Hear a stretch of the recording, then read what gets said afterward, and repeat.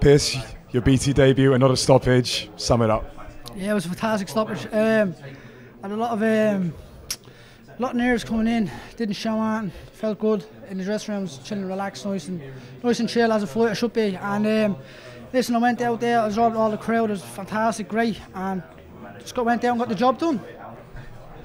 His corner seems to have thought the stoppage was premature. Carl Frampton, though, said it was great, and his face would make a meme for years to come. Such was the destructive power that you had there. Did you think it was the right decision to stop the fight? Oh, 1,000,000%. If it wasn't then, it was later on down the road, and it was going to hurt him bad because it was only a matter of time. It was a tricky opponent, southpaw. Hadn't had a southpaw since 2020. Yeah, obviously southpaw, last minute opponent. We had titles lined up and stuff like that. That all fell through, and then here we are now. So victorious, we overcame it. We're just going to keep on pushing now, bigger things. Often it can affect a fighter, you know, a lot of different opponents came through, a lot of people didn't want the fight, you know, it was meant to be different areas, different things. How did that affect you? Was it just water off the back? Nah, just listen, it is what it is, it's part of boxing, isn't it? I can only control me, which we train, we diet, we rest. I can only train all what I can control, where all that rest is me managing, me training and stuff like that. So that's all out of my control, so I've nothing to do with that. So listen, I've just been a full professional as myself as I can. When you pictured this fight beforehand, is this how you imagined it would be, talking after a knockout victory? 1,000,000%. I kept saying it to myself, and still undefeated by a TKO, Pierce O'Leary. And I'm true to be word, there it was there. He said it exactly. So I couldn't predict this stuff with myself, you know.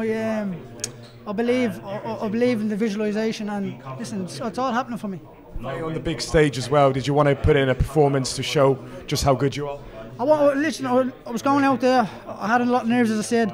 I was going out there just to box. I wasn't even looking for the KO, and it was one shot, boom. As soon as you don't look for it, and it just comes. You also had a good crowd backing you, coming all the way from Ireland. That must have mean a lot to you. Listen, for a guy just to come over here, it's like 700 quid plus flights, hotels, and not even spending money. So people throw money away like that just to come over and see me, like it's mad, it's crazy, and I'm forever grateful. And it's just a matter of time until I can return their favour by bringing boxing back to Dublin. How fast do you think you can start rising the levels? Listen, I don't want to give too much of me goals away, but I think next year I want to start fighting for early on European titles and stuff like that. So it's only around the corner, do you know what I mean? So I'm now living over here. I'll be in the gym more time. I'll be training flat out. It's only a matter of time now. As I said, big things are going to come. You've got a gym with so many young, hungry fighters. How much does that spur you on? Oh, it's amazing. It's these young fighters, like, they're full of energy. Great sparring. Like, we're inspired. No one wants to tear up. It's all control. Now, saying that if someone comes in, like a different guy from the gym comes in, well then fair enough, that rule changes. But we all help each other. We all push each other to the backbone and help each other to reach our goals.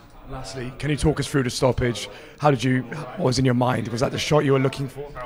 Do you know what? Everyone kept saying, oh, you'll do this, you'll do that. I didn't even think of it. I just went out and just once we box, it's all going to happen. Do you know what I mean? These knockouts are going to come. I didn't look for it, and it was a block and then counter puncher where it was like the one with Canelo and Saunders. Do you know, like, so?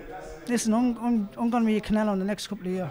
Did you know you had him the moment you connected? Soon I was literally going to jump on him, but I kind of respect my opponents, you know, and I don't want to leave them. Like, boxing is a dangerous game, and if I jumped on him and hurted him, so it's not a nice thing. Listen, he was hurt, the ref jumped in, done a great job, and then that was it.